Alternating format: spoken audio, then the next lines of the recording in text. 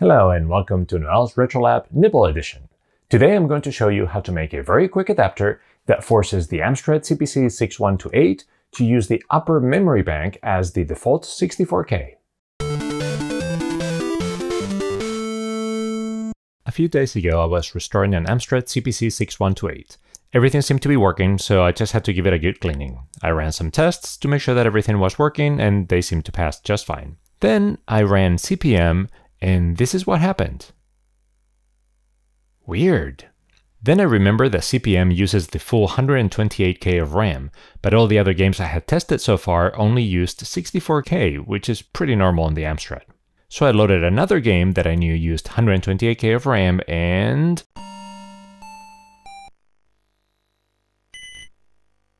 Yep, we definitely have a problem with the second 64K bank of RAM here. Let's have a quick look at how the memory banks work on the Amstrad CPC 6128. The Z80 can address only 64 kilobytes at a time, which is 16 bits of address space. By default, those 64K are the lower bank of the Amstrad. The second bank of 64K can be broken down into 4 blocks of 16 kilobytes each. The Amstrad can map any of those blocks in the addressing space between 4000 and 8000. So programs can map different blocks at different times to make use of more than 64K of RAM. The chip in charge of controlling the memory mapping in the different blocks is the HAL, which is a type of PAL or Programmable Logic Array. On the Amstrad, we already have a pretty primitive memory test that runs from ROM. I'm putting a link in the description. It actually works great, but it only looks at the lower 64K of RAM. One of my pending projects is to write a good comprehensive memory test, kind of like ZX Diagnostics for the ZX Spectrum. But in the meanwhile, there's a cool trick we can use that I first read about in CPC Wiki. The HAL logic is so simple that we could actually remove it, make a few bridges straight on the socket and force the Amstrad to use the whole second bank as the 64K for the Z80. At that point we can run the regular memory test and catch any problems. And to make things easier, the HAL is actually socketed in all 6128 models. I have no idea why, so that's quite convenient. The only problem is that it's a bit fiddly making those connections, getting the right pins, and cutting the right cables to the right length. But it turns out that Bryce from CPC Wiki had the bright idea to actually making those connections on a 20-pin socket and soldering them there permanently. That way, whenever you want to force the upper bank, you just remove the HAL, insert the modded socket, and you're done. So having this 6128 with a faulty upper RAM was just the excuse I needed to finally build that adapter. Now, we could solder directly here, but these kind of sockets are not ideal for that because of all the plastic that I have around. It's much better to have the round pin sockets, and I don't have any. So what I'm going to try to do is use some of these strips of pins and put them here, and then do the soldering directly on those. I'm going to set it on this breadboard to make it easier to push on the socket without damaging the legs.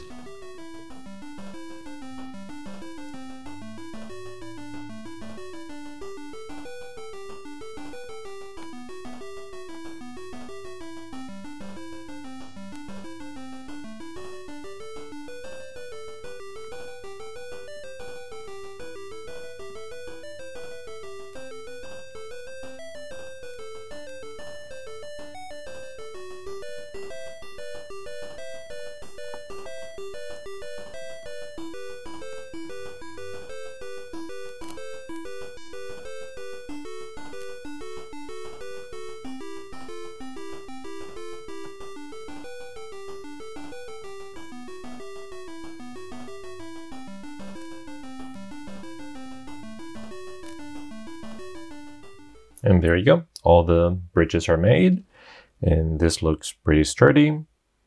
So let's test it out. Okay, let's open it up. And there's the HAL. That's the one we need to replace. So we carefully remove the HAL, and we put in our new adapter. Now that the upper bank is mapped as the lower bank, I'm going to run the regular memory test and I expect to see an error. Those colors in the border mean that some chips are fine in green color, and there is one in particular that is faulty, and that one is marked in red. Since the red band is the third from the bottom, that means the faulty one is the chip corresponding to bit number 2. So here's the board, and here's the memory, the 128K of RAM. So it's not exactly intuitive, but the lower bank, the main 64K of RAM, are actually those on the right with the higher IC number. That seems to make no sense, but that's the way it is. So this is the second bank, and that's the one that we're forcing the computer to use as the lower bank because of our adapter here. Out of these, we know that bit 0, 1, 2 is failing, and they start from the top. So this is bit 0, 1, 2. So it's IC 121, the one that we need to desolder and replace. And now we put in a new memory. And let's test it.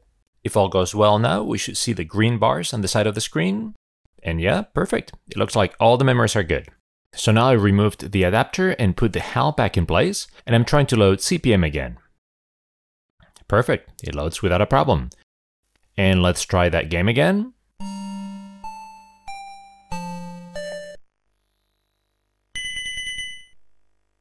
Awesome, I think all the memory is working correctly now.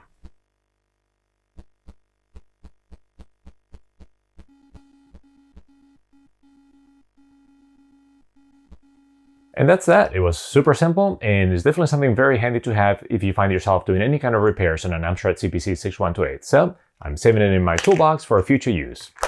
I hope you enjoyed that video. If so, please give it a thumbs up and subscribe to the channel. Until next video, see you then.